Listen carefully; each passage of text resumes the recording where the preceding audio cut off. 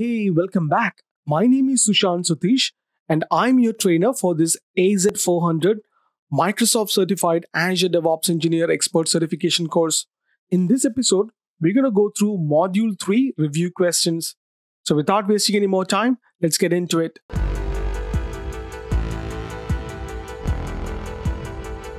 Let's look at question number 1. Which repository type offers the benefits of reduced code complexity, effective code reviews, and sharing of common components? The correct answer is multiple repo. Let's look at question number 2. What are the 3 types of branching? You need to select 3 answers.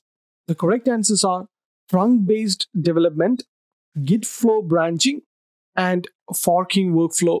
Question number 3. What are Git hooks? Git hook is a mechanism that allows arbitrary code to be run before or after and certain Git lifecycle events occur. Use Git hooks to enforce policies, ensure consistency, and control your environment can be either client-side or server-side. Let's look at question number 4. What are some of the best practices when working with files in Git? And what do you suggest for working with large files?